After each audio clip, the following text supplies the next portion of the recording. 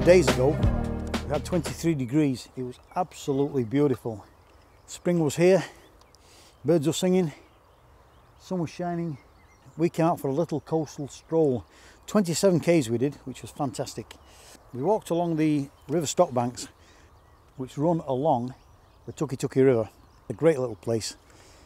As we're walking along, minding his own business, no thoughts of taking any photographs, we spotted this little gap in the fence and in the weeds, the brush, and it's a van. It's an old van. I have no idea. I'm not a mechanic. I'm not an automobile expert. I just know it's an old van. I wouldn't have a clue what sort it is, but it looks awesome. Straight away I was taken by it. I've started a little project over the last month or so using the Bronica ETRSi, and it's all about me being a van liver, a van dweller. When I'm travelling around, I see some amazing old buses and old vans, and I just love them. Some are in paddocks, some have been neglected and derelict like this one. Others have been used and loved and used as homes basically. And I just love that. There's some beautiful old colours in them, and you know, some have got sort of stoves in them and chimneys coming out the top. Yeah, they're just glorious. So that's my little project that I'm working on. The ones that I see and the ones that I like, I'm going to shoot them on the Bronica, and I think it's going to make a nice little collection. So this is going to be part of that. Like I say, no idea what sort of vehicle it is, but man, it just looks so cool just sat here. So I thought I'd chuck a roll of Hector 100 into here, into the Bron, and see how we go. The idea was to come down at dawn, get a couple of shots, and hopefully the sun was going to come up and just bathe this beautiful rust bucket in golden light.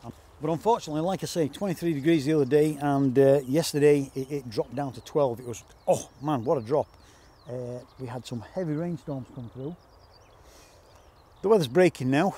Unfortunately, the storm front is going off to the east, which means we're not going to get any morning sunlight. And I managed to get a bit of a rainbow that was forming over the other side of the van.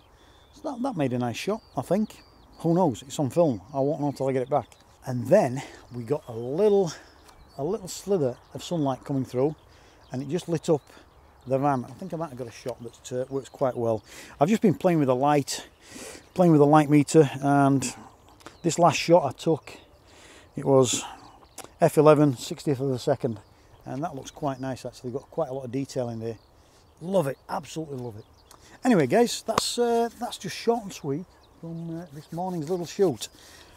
Absolutely loving using this Bronica ETRSi. She's an old friend, and she's back from cold storage. Loving it. The 50mm lens is, oh, it's just a dream lens. It's just absolutely glorious. I've got another lens in the van for the Bron, and that's a 75mm 2.8. Not needed it yet, not even got it out, not put it on. I used to use that a lot back in the day for weddings. That was more of my standard lens actually for the weddings. Used the 50mm for sort of group photographs, but not so much. Now for landscapes, oh, she's coming into her own. She's a beauty. Anyway guys, listen, thanks for sticking with this, thanks for watching. Hopefully there'll be a nice photograph at the end of it. If anybody out there knows the vehicles, knows the vans and the vehicles, let me know what that thing is, apart from an old rust bucket. Cheers guys, from New Zealand, catch you later.